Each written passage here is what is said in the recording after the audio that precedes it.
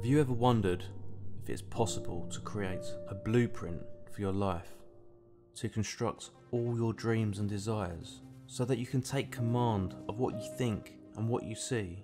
We all want to unlock our full potential, yet many of us do not. We want it all, the glory, but not the sacrifice. We're all fortunate enough to have a body. We're all fortunate enough to have a mind and a soul. To maximize your potential, the body must be directed by the mind, and the mind must be directed by the soul. To acquire your manifestations externally, you must first begin the journey of internal manifestation. You have to get absolutely certain on what it is that you want from your life. That perfect relationship, that lifestyle, that career, that business. If we want, we can make our lives a masterpiece. We must stop resisting and start persisting. Let go of ego.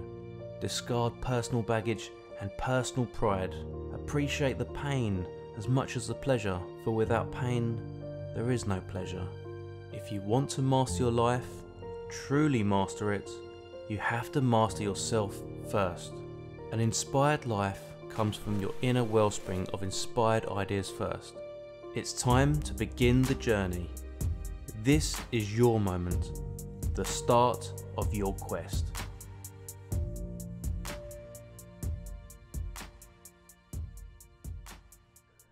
Now, take a deep breath in. Hold it for a moment. And breathe out. Now sit back, put your hands in your lap, drop your shoulders, and feel yourself completely relax. Now take another deep breath in. Hold it for a moment. And breathe out. Now close your eyes.